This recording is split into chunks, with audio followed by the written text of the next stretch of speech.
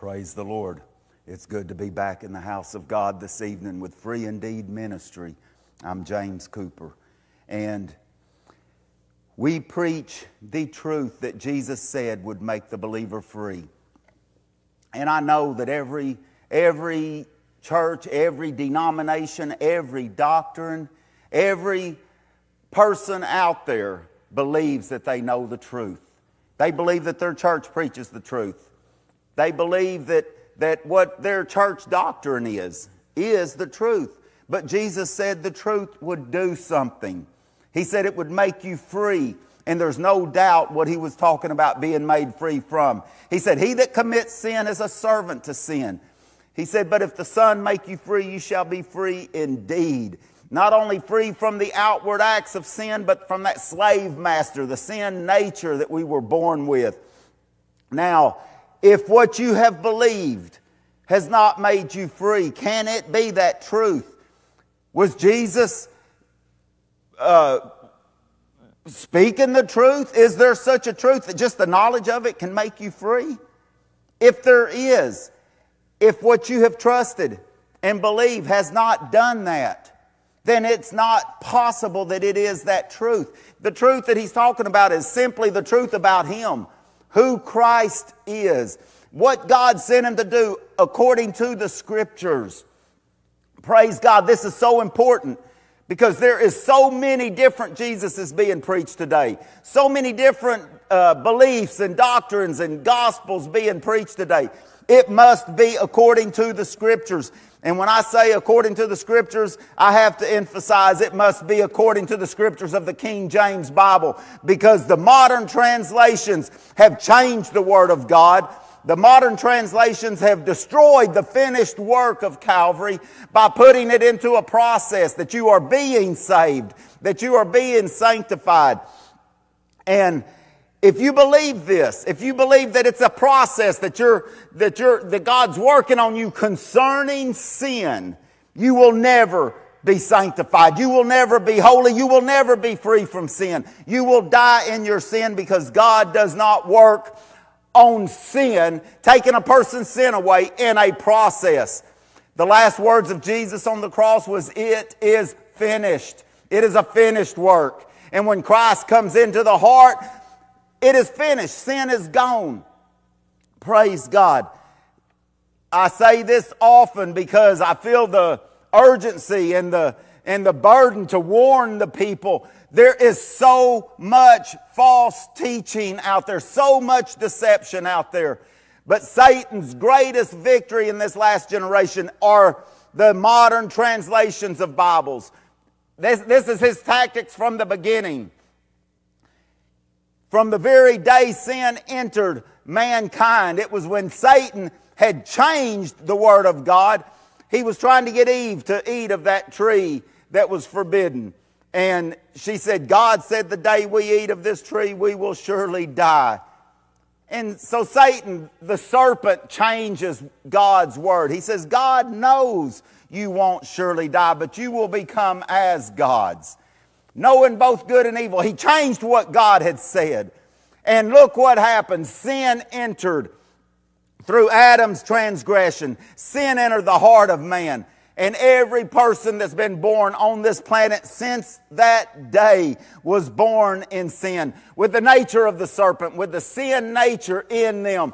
That's what Christ came to destroy. That's what Christ came to take away. He came to save us from our sin. Not what we're doing, but what we are. And when what we are is changed, when He takes that sin out of the heart, everything that a person does is changed. They're a new creature.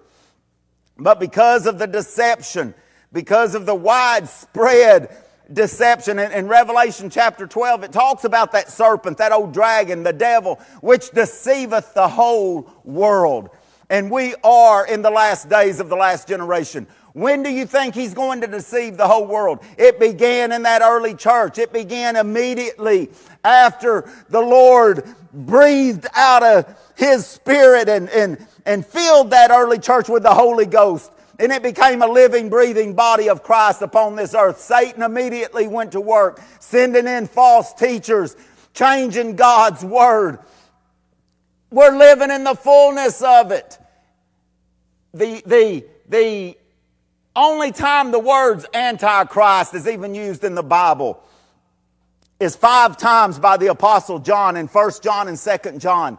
And he says the spirit of Antichrist is already at work in the church today. In his day, 2,000 years ago, man has taken this word and built a whole doctrine, end-time scenario doctrine upon the Antichrist. There is no such words in the Bible, the Antichrist. It's the spirit of Antichrist, which John identified as being deceivers, false teachers, deceiving the people. We are in the last days of the last generation, and he has deceived the whole world. But the truth has not lost its power. The truth of Christ, who he is, what God sent him to do, and how that he did it all at Calvary is still that truth that Jesus said would make you free. It is still the power of God. Praise God. People say nobody can be free from sin. And they're right. Nobody can produce this of themselves. But when it takes the power of God to do it, when God does all the work, it makes it all possible. And God is God. This is nothing for him to send the Spirit of his Son into the believer, and sin is gone. Praise God, in a moment of time. Yes, there is a process to learning the Word of God, and there's always more in our walk with God. We will grow in the knowledge of the Word. We will grow in the knowledge of Christ as we seek him, as we study the Word, but there is no growing out of sin. That is the very first step of our walk with God. That's what salvation is.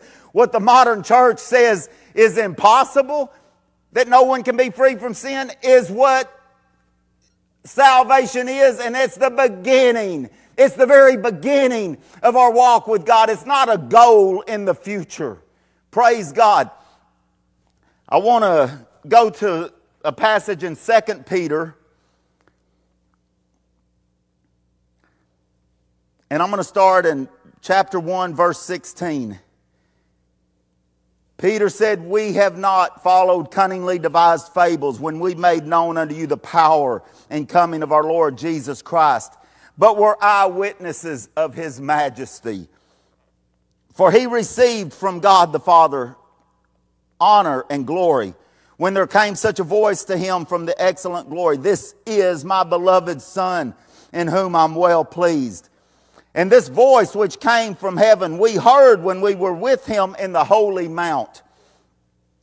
We have also a more sure word of prophecy." Now I want to present something to you. I used to think that this was talking about that voice from heaven that Peter said we heard when he was with them in the holy mount, the Mount of Transfiguration. Peter heard the voice from heaven saying, "This is my beloved Son, in whom I'm well pleased. Hear ye him."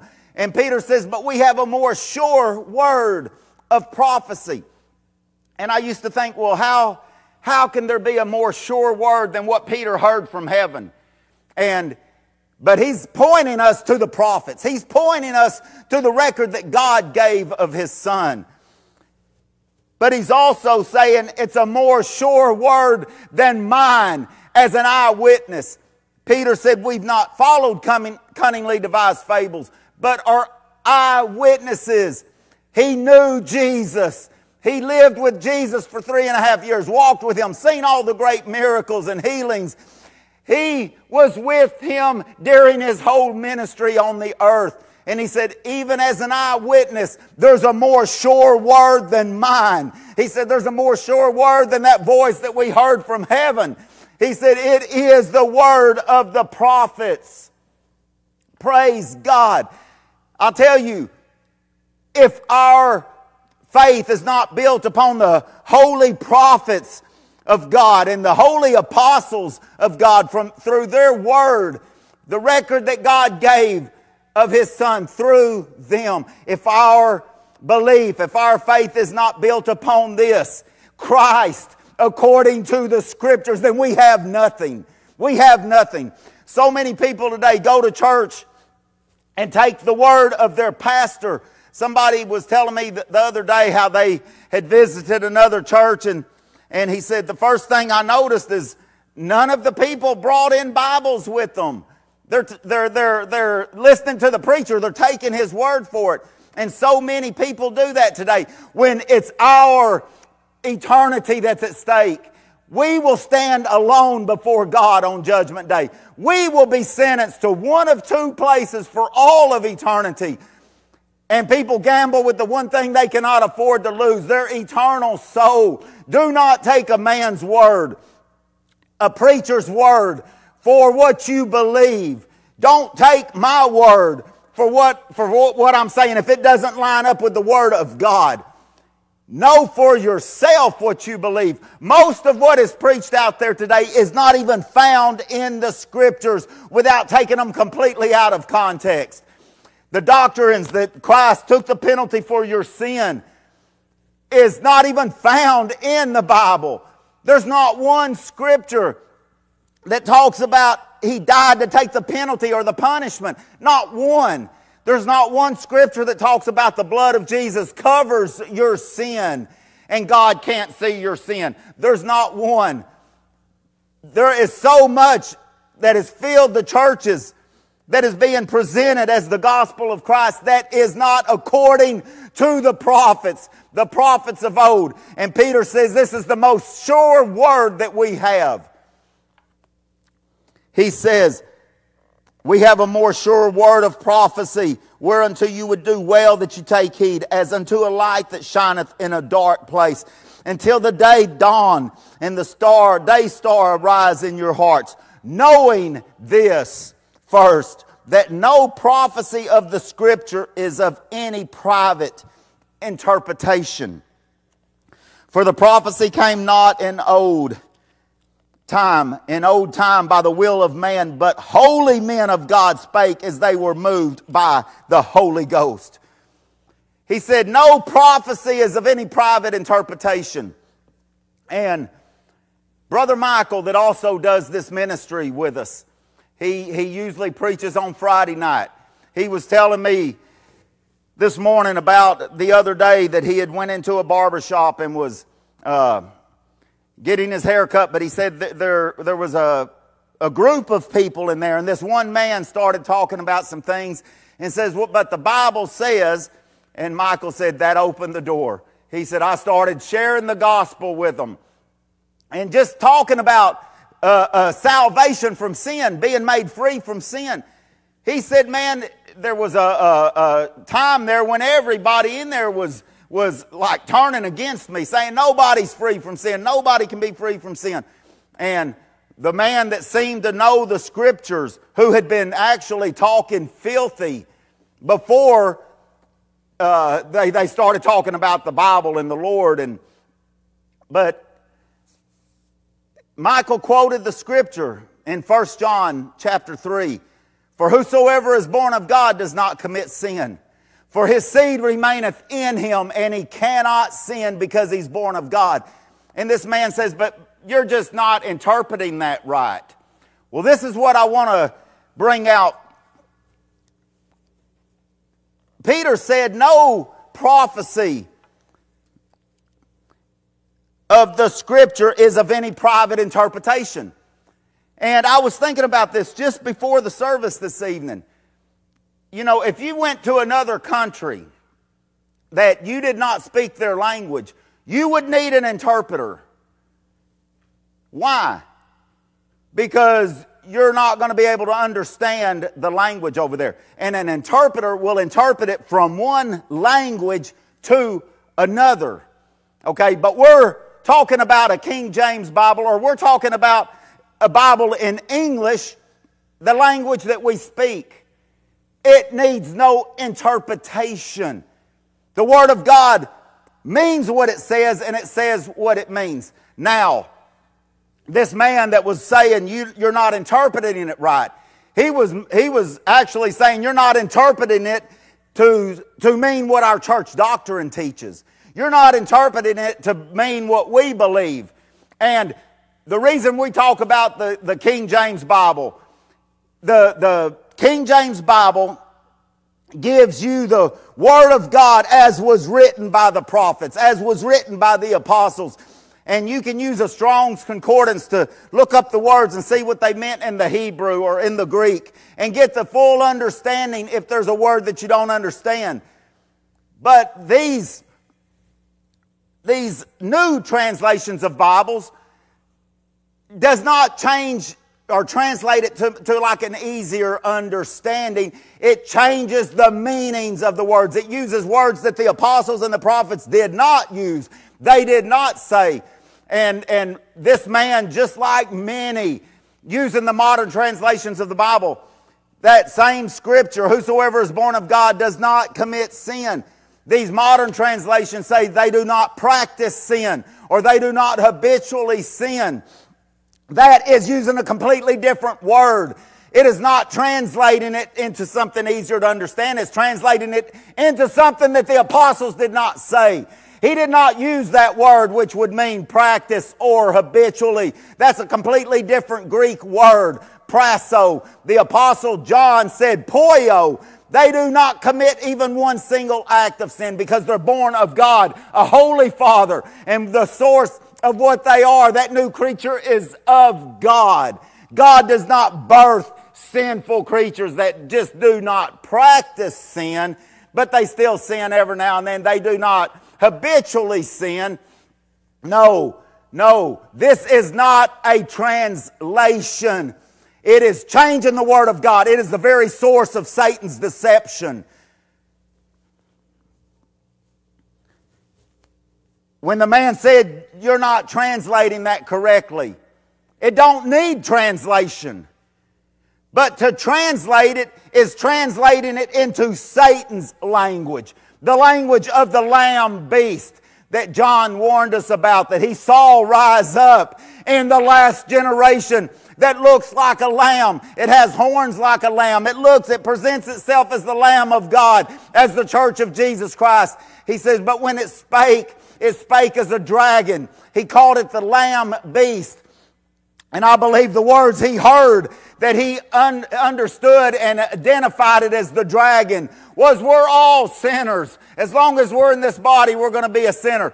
These scriptures that are speaking the absolute gospel of Jesus Christ need to be translated into the language of the Lamb beast. And that's what these modern translations of Bibles have done. That's why the modern church is filled with preachers saying we're all sinners. Nobody's free from sin. They have lost the gospel truth that makes free. Therefore, they've lost the reality that goes with that gospel truth. Praise God. When the scripture, Paul said, seeing that we have such hope, we use great plainness of speech. When the scripture says, he that is dead is free from sin, crucified with Christ. Our old man of sin is destroyed. He that is dead is free from sin. I can see the Apostle Paul writing Romans and thinking, man, I don't know how to make it any plainer than this. I want to use great plainness of speech. How much plainer can you get? That does not need translation. It does not need to be changed unless you love your sin, your pleasures in unrighteousness. Then you need it translated into the language of the Lamb beast, into the language of the dragon. Be not deceived. Satan does not come to you as a devil. He does not come to you in witchcraft and devil worshiping to try to draw you away from the truth. He's going to come with Jesus. If he knows you want to be saved and you're looking for Jesus Christ, he's going to come to you with a Jesus that saves. But it's always going to be a saved from hell. That is not the Christ of prophecy. That is not the Christ of God who came to save his people from their sin. Man, we talk about this so often that the meaning of words has been completely destroyed through the modern doctrines of the church. Saved means saved. And everyone knows what that word means until they walk into a church house and a preacher gives them a form or a religious ordinance or ceremony or whatever it is that that church does in their presentation as the gospel and salvation. They'll have a person repeat a sinner's prayer. I've seen this so many times in the prisons. A preacher getting a bunch of men lined up across the front and having them repeat a sinner's prayer with him and telling them, now you're saved. How does he know their heart? He doesn't. No man should tell another man, now you're saved. Only that person will know when their sin is gone and when Christ has came in and they're free. Only that person and the Lord will know when that happens. But I'll tell you, when it does happen, everyone else will see the fruit on that tree. They'll know something has happened to that person. Something has changed them. Praise God. Brother Tyler reminded me the other night how one of the chaplains, I was sharing my testimony with them, one of the chaplains of the prison, and the chaplain said, well, you're just one of them that was radically saved. Because I was telling them how I was addicted to alcohol, drugs, and pornography. And it was all gone in a moment of time. This was after 13 years of a religious struggle with sin. What people would say is the normal Christian walk, backsliding, coming back, backsliding, coming back. No, that is a religious sinner trying to be a child of God, which is impossible. They're two different creatures. Praise God. And they have two different destinations for all of eternity. But I was sharing with them how when I got truly saved about 8 or 9 years ago, that it was all gone in a moment of time. What I struggled with for 13 years was instantly gone when Christ come in. And he says, well, you're one of those that was radically saved. And I have to tell you this, I'm one of those that were saved. Praise God. It is a radical salvation. All sin is gone when Christ comes in. And that's not just for one or two or just a few that have experienced something different or special. It's for every child of God who is born of the Spirit of God.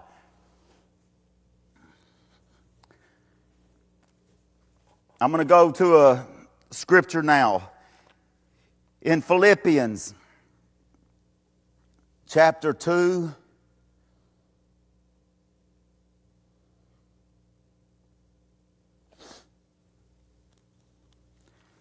I guess I will start. I'm just going to read the scripture that's on my heart. It's chapter 2, verse 12.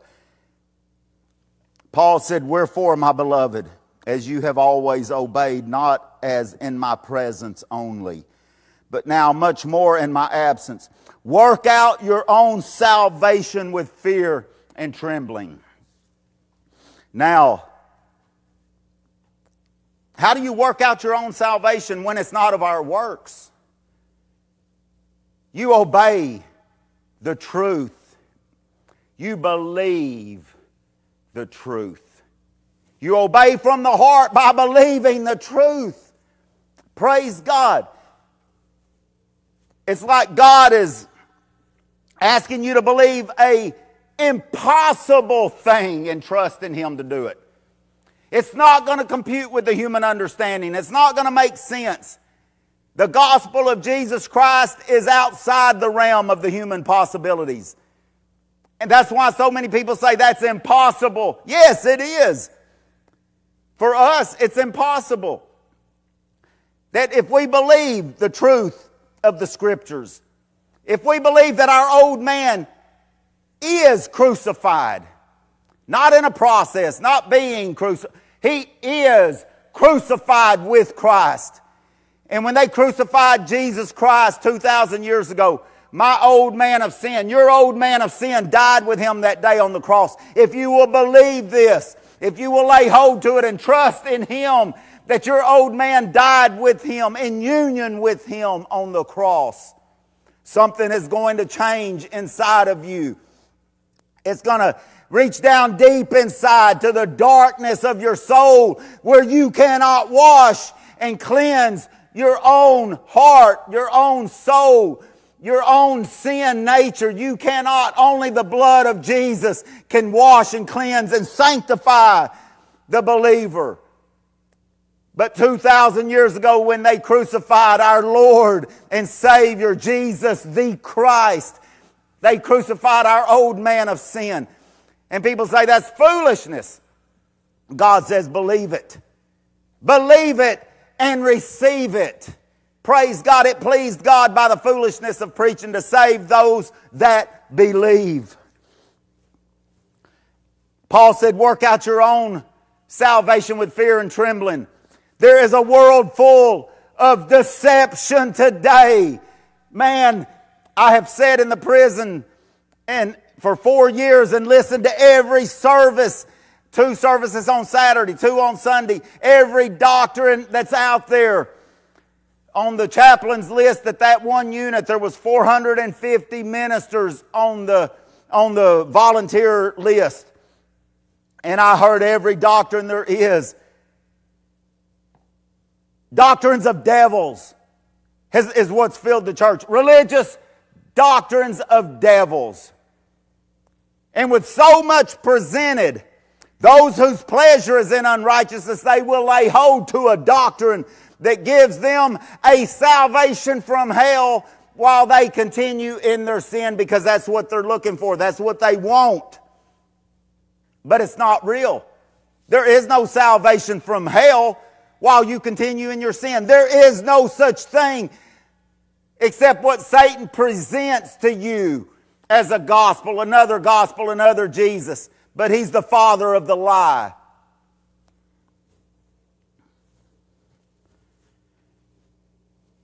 When there's so much deception out there today, but you hear the truth of the gospel, that a child of God is not a sinner and a sinner is not a child of God.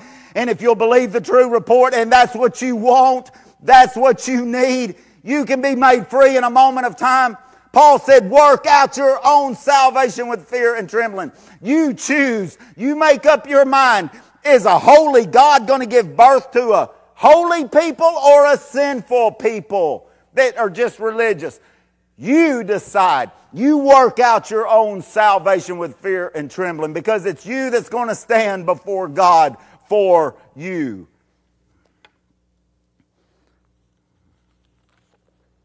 I'm going to go to another passage in Acts chapter 2.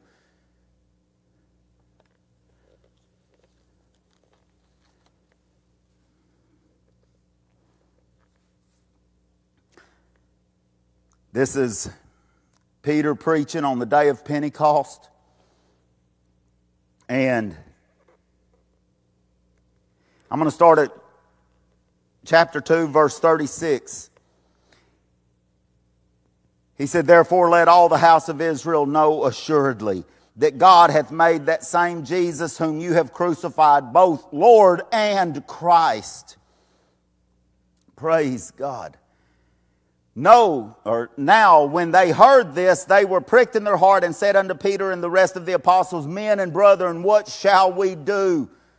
Then Peter said unto them, repent and be baptized every one of you in the name of Jesus Christ for the remission of sins, and you shall receive the gift of the Holy Ghost. Now this word remission is the Greek word aphesis, which means freedom. Praise God. Freedom of sins. And this does not come through a water baptism. Anyone that knows, anyone that's ever been baptized in water knows that that did not wash the inside of the cup. It did not take your sin nature away. This is not a water baptism that gives you remission or freedom from sins. When Jesus was talking to his disciples and he said, I have a baptism to be baptized with, and how am I straitened until it be accomplished? He had already been baptized in water by John the Baptist. John's baptism of water was a baptism unto repentance, a baptism of change your mind, think differently, praise God, come out of the law of Moses, for that's not the way to God. The Christ has come, a baptism of repentance. But the baptism Jesus was speaking of, He said, I have a baptism to be baptized with still. He says, and how am I straitened? That word straitened is like stressed and worried until it be accomplished. He was talking about his death of the cross. And Paul tells us, know you not that so many of you as were baptized into Jesus Christ was baptized into his death. This is that baptism by faith. He goes a few more verses and tells exactly what it is. He says, knowing this, that our old man is crucified with him, that the body of sin be destroyed, that henceforth we do not serve sin, for he that is dead is freed from sin. This is that baptism. And the word baptized in the Greek, one of the definitions is washed. Praise God. And it was a common word used in that day.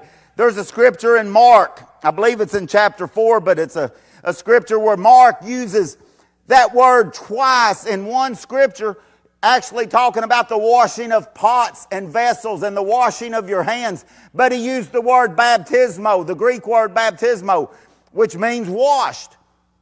We think of it only as being dipped in water in a religious ceremony. That is the symbolic religious ordinance of the real thing. It's symbolic of the real thing. There's nothing wrong with the water baptism as long as you don't put your trust in that for salvation, because it cannot save you from your sin. But the washing of that faith of Christ, knowing that our old man was crucified with him, knowing that the blood of Jesus sanctifies the people, washes and cleanses them on the inside. This is that faith that saves the soul. Peter said, repent and be baptized or be washed, every one of you in the name of Jesus, the Christ, for the freedom of sins, and you shall receive the gift of the Holy Ghost. For the promises unto you and to your children and to all that are afar off. That's even us. Even as many as the Lord our God shall call. And with many other words did he testify and exhort, saying, save yourself from this untoward generation. That word untoward means perverted, twisted and perverted generation. Now again, how do you save yourself? The same way as when Paul was saying, work out your own salvation with fear and trembling. Believe the true report. Believe that truth that Jesus said would make the believer free. You know, if you are one that says, I don't believe anyone can be free from sin, you don't have a chance. You don't stand a chance. This gospel truth that Jesus said, knowing that truth would make you free, it ain't just knowing it. You got to believe it. It's a truth that has to be believed and received. Praise God. Save yourself from this perverted generation. Now, I want to go over to, actually I'm going to go to Matthew chapter 23, and I'm going to talk about two different generations.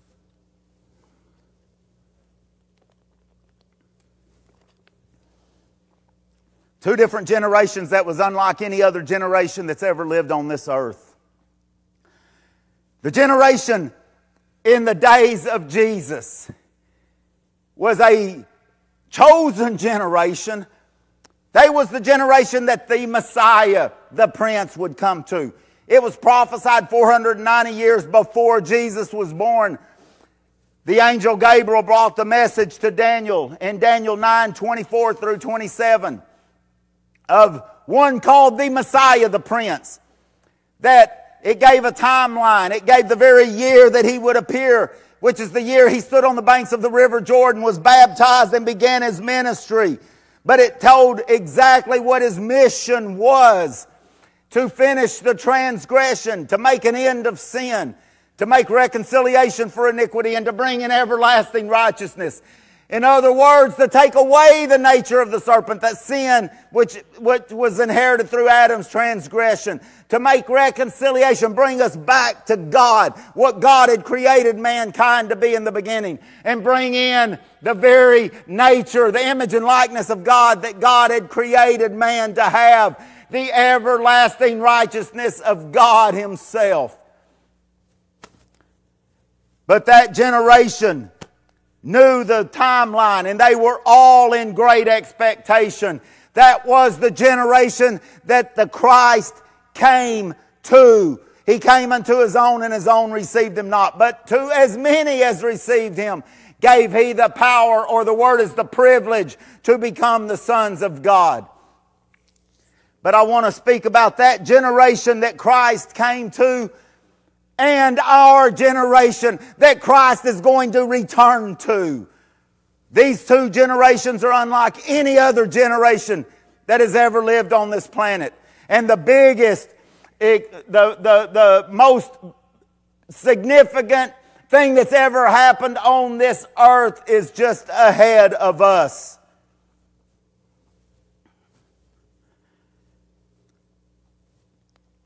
Here in Matthew 23, Jesus is rebuking the religious leaders of His generation.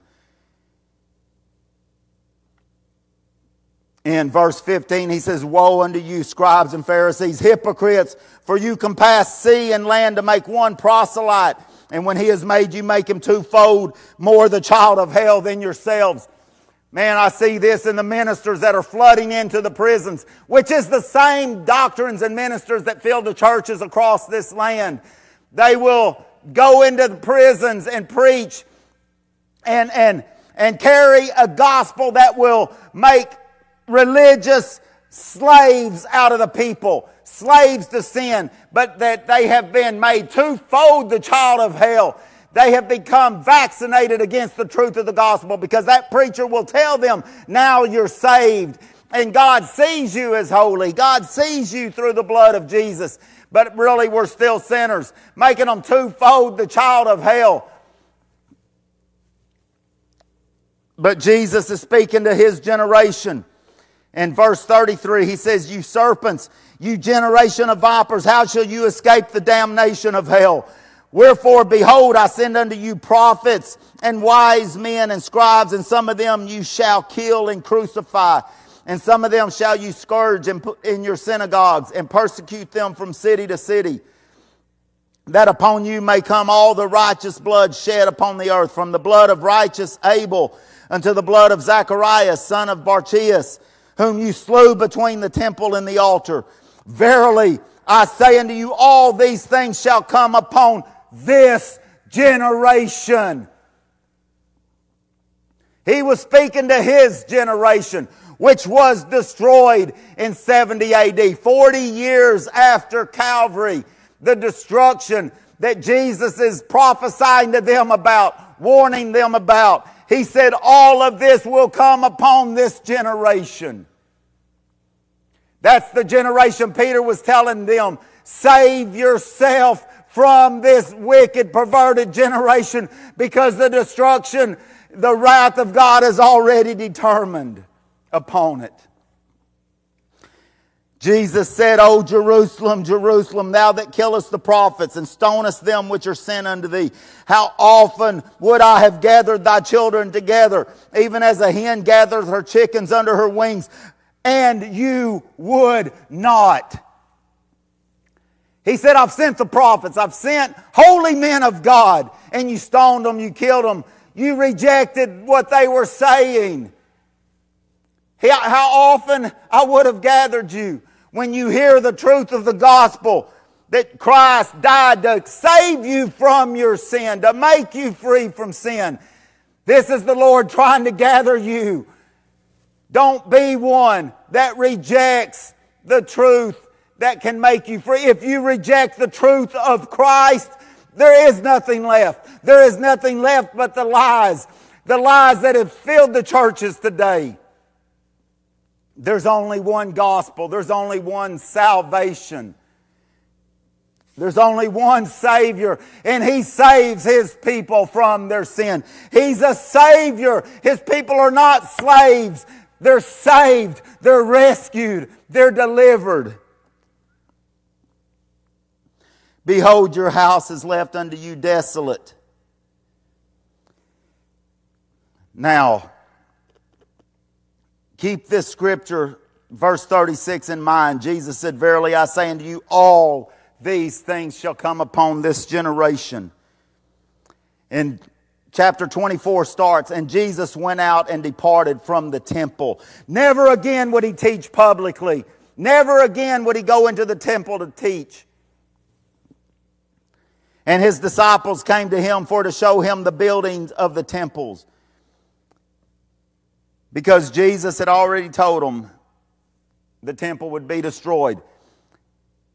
They came to Him, His disciples came and said, Jesus said unto them, see ye not all these things? Verily I say unto you, there shall not be left here one stone upon another that shall not be thrown down. And as He sat upon the Mount of Olives, the disciples came unto Him privately, saying, tell us, when shall these things be? And what shall be the sign of thy coming and the end of the world? Now notice here, they may not know it, but they're asking Him two different questions. He just told them about the destruction that was coming upon them. And they said, when shall these things be? They may think this destruction He's telling them about is the end of the world. And it was for so many of them. But it wasn't the end of the world. We are living 2,000 years later. They asked Him two different questions. When shall these things be? The destruction that He said this generation will not pass away until all be fulfilled. The destruction, the wrath of God that was already determined upon that generation that had rejected their Messiah. When shall these things be? And when shall be the sign of thy coming and the end of the world? Two different questions. So as He goes into what He's fixing to say, He answers both of these questions.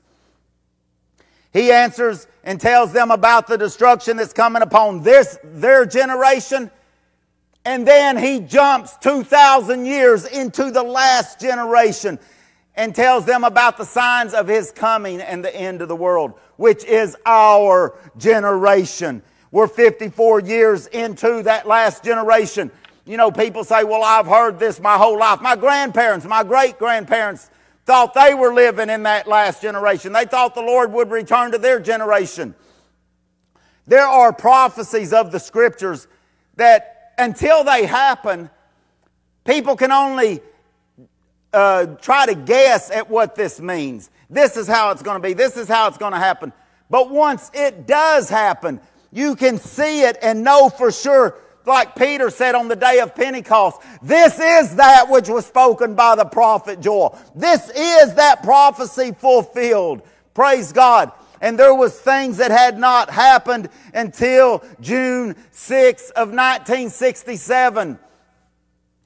When Israel went back under Jewish control for the first time since 70 AD. And there is a prophecy fulfilled right there that began the last generation, which we are 54 years into as of this month.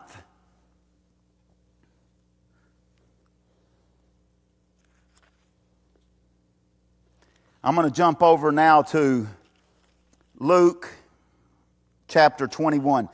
Actually, Matthew 24 and Luke 21 is the same exact setting. We're just going over to another gospel. And to get the full story of certain events, you've got to read all the Gospels, Matthew, Mark, Luke, and John. And one will tell a little more or something different from the others that they remembered as they was writing their Gospel, as the Holy Ghost brought these things to their memory. But here, this is the same exact setting.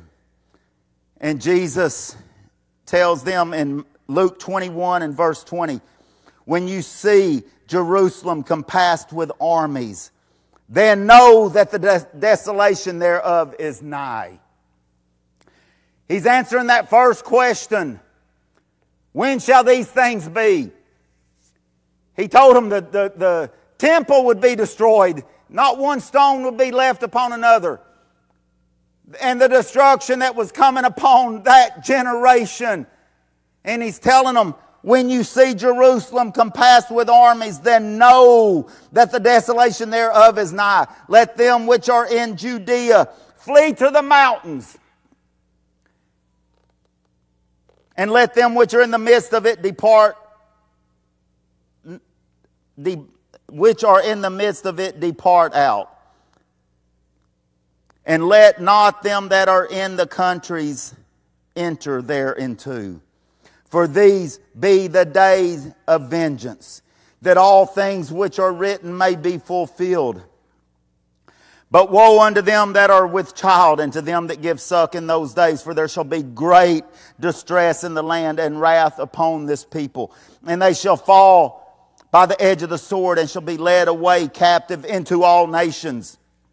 Now, in this verse 24, Luke 21 and 24, this verse is where Jesus goes from answering that first question and jumps all the way into the last generation. He jumps 2,000 years ahead into our generation. He told them, they shall fall by the edge of the sword and shall be led away captive into all nations. And Jerusalem will be trodden down of the Gentiles until the time of the Gentiles be fulfilled. In that destruction of Jerusalem in 70 AD, the Jews were destroyed there after a 3.5-year war. And the Gentiles ruled over Jerusalem and Israel. And this is amazing. Too amazing to be coincidence. For 1934 and a half years, that's the same amount of time from Abraham's circumcision, which began God's covenant with the Jew, until the gospel started going to the Gentiles. 1934 and a half years. Jesus said Jerusalem will be trodden under the foot of the Gentiles until the time of the Gentiles be fulfilled. That brings us to June 6 of 1967. Israel, Jerusalem went back under Jewish control for the first time since 70 AD. And Jesus begins the very next thing he says is giving the signs of our generation, of the last generation. He says, and there shall be signs in the sun and the moon and the stars, and upon the earth distress of nations with perplexity, the sea and the waves roaring. Now, there shall be signs in the sun and the moon and the stars. 2 years after this last generation began in 67. 2 years later, America put the first man on the moon and space travel began. What more of a significant sign could there be than this as signs in the sun and the moon and the stars? And upon the earth, distress of nations with perplexity. The word perplexity means no remedy. There's no way out. There's no answer for the trouble that has come upon the nations. Man, watch the world news today. Every nation is in distress. Every nation is in perplexity. There's no answer for it. There's no remedy.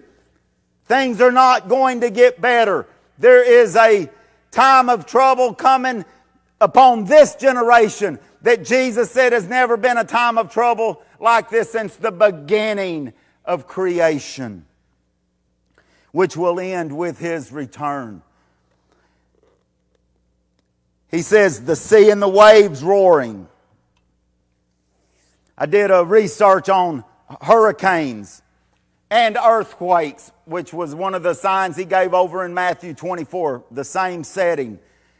And I was really amazed and shocked that before this last generation began, there was earthquakes and hurricanes, which I expected, but I was shocked that there was only about one major earthquake or major hurricane about every 25 years throughout the 1700s and 1800s. We come into the 1900s. They became a little more frequent, a little more often, but we come into this last generation and they just exploded. And now it is nothing to hear about 10 or 12 or 15 hurricanes in a season. This was unheard of before this last generation. Jesus gave this sign of the last generation, and He said that there will be signs in the sea and the waves roaring. But we've grown up in the midst of these signs being fulfilled all around us, and to us it's normal. It was not normal before this last generation. Over in Matthew, He says these natural catastrophes, these signs, He says they're the beginning of sorrows. And that word sorrows is the Greek word for birth pangs. He's saying these earthquakes and signs in the seas and the waves roaring and all these natural catastrophes we're seeing. He said it's the same as the birth pangs of a woman. Throughout this last generation, they will become more frequent and more intense, leading up to His return.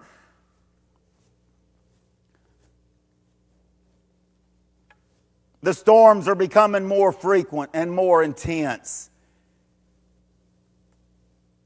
The earthquakes, the natural catastrophes, forest fires, global warming, floods, all of these things is as the birth pangs of a woman getting ready to give birth. We're in the last days of the last generation. The Lord is coming soon. Work out your own salvation with fear and trembling. Choose for yourself what a holy God would give His own Son for, to die on the cross, to save His people from their sin, just like His Word says, without a translation. Or do you need it to be translated into Satan's language, into the language of the Lamb beast, that He took the penalty for your sin, and God gives birth to a sinful creature that is saved from hell? Work out your own salvation with fear and trembling.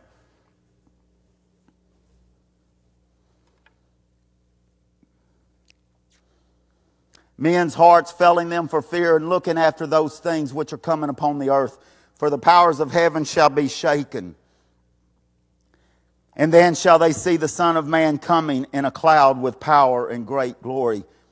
When you see these things begin to come to pass, then look up and lift up your head, for your redemption draweth nigh. This is the redemption of our bodies. Our redemption of our soul, saved from sin, was accomplished 2,000 years ago at the cross. Our Redeemer died to redeem His people from all iniquity, from all sin.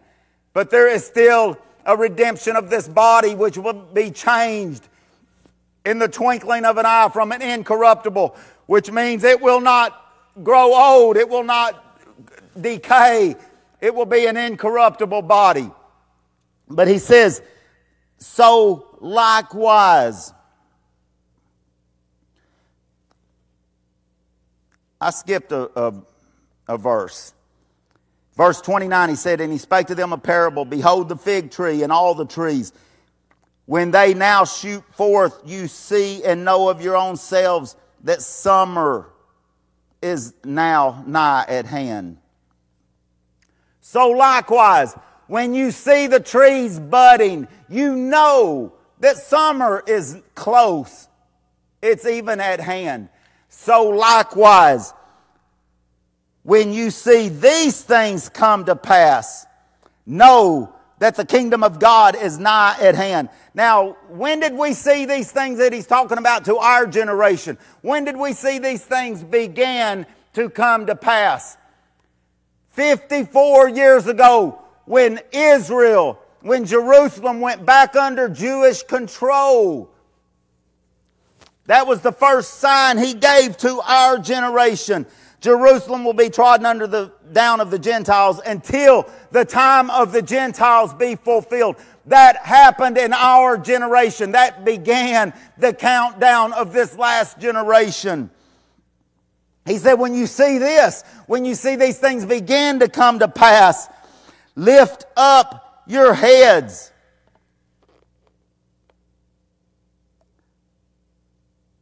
For your redemption draweth nigh. Verse 32. Verily I say unto you. Remember, he told his generation, all of these things shall come upon this generation. He was talking about that destruction of Israel, that destruction of Jerusalem in 70 AD, and it happened just like Jesus said. And he says, verily I say unto you, he's answering that second question. When shall be the sign of his coming and the end of the world? And he's speaking to our generation that we're 54 years into. And he says, verily I say unto you, this generation shall not pass till all be fulfilled. All, including his return. We are the generation that the end of the world will come upon. We are the generation that the return of Jesus Christ will come to very, very soon. Save yourself from this wicked and perverted generation that is a religious darkness that has filled the land. A religious darkness of deception and lies that has filled the churches. You can think about the destruction of Sodom and Gomorrah, and then look at America. Same-sex marriage has been legalized in this last generation. People say, well, that's going to bring the wrath of God. That's going to bring the judgment of God. That is the judgment of God, as He has given America over to a reprobate mind. This last generation right now is being fitted for destruction, which is just ahead of us. Now, He told His generation, when you see these things begin to come to pass, He said, flee to the mountains. Those that believed the words of Jesus, that fled to the mountains, they were not harmed. They were kept. They were preserved. He told them, we're to flee. He said, this generation shall not pass away till all be fulfilled. Heaven and earth shall pass away, but my words shall not pass away. And take heed to yourselves, lest at any time your hearts be overcharged with surfeiting and drunkenness and cares of this life, and so that day come upon you unaware. For as a snare shall it come upon all them that dwell on the face of the whole earth. He told them to flee to the mountains. Now He's telling this last generation where to flee to. He says, watch ye therefore and pray always, that you may be accounted worthy to escape all these things that shall come to pass and to stand before the Son of Man. He tells us, watch and pray always. The place that we are to flee to is Him. Abide in Him. Psalms 91 is prophetically speaking of those who will abide in Christ. That is our ark of safety in this end time, in this storm that's coming. The ark of safety. He says that where 1,000 will fall at your side and 10,000 at your right hand, but no harm will come nigh thee, because you have made the Lord your habitation. Praise God. There is a place of safety. There is a place where God's people will be kept during this time of great trouble. There is not a resurrection of the church before the time of great trouble. It is His church that He's going to send the rod of His strength out of, that He's going to reveal Himself through. Praise God. It says God will roar out of Zion. It is His church that Jesus is going to present Himself, a glorious church, to a lost and dying world, and bring in the greatest harvest of souls during the greatest slaughter of human life that this world has ever seen. They coexist, they happen at the same time. We will be here for that time of great trouble. But Jesus said the coming of the Son of Man is going to be the same as in the days of Noah, when they were eating and drinking and marrying and giving in marriage and knew not until the floods came and took them all away. He said it's going to be the same way. Jesus said it's going to come as a snare upon the whole world. Well, in the days of Noah, it says they knew not until the floods came. It took Noah 120 years to build the ark, and it says he was a preacher of righteousness. He was warning the people, but they did not believe him. They did not believe that storm was coming. Jesus said it's going to be the same in this last generation. There's a storm coming like has never been. Jesus said since the beginning of creation, there has never been a time of trouble like this that's coming to this generation. There has never been a storm like this. You know, if the weatherman was predicting a hurricane, a Category 5 hurricane hitting Galveston and coming straight up 45, everybody would be buying the supplies at the stores. The shelves would be empty. Everybody would be preparing for that storm because they would believe the weatherman. Do you believe Jesus? Do you believe the Word of God? There's never been a time more urgent to draw nigh to God. Save yourself from this wicked and perverted generation that the wrath of God is coming upon. And Jesus said, all these things shall come upon this generation, that this generation will not pass away until all be fulfilled. We're 54 years into it, and Jesus said, for the sake of the elect, it will be cut short. We don't know the day or the hour when He'll return, but we know where we are in history. We know where we are in His story.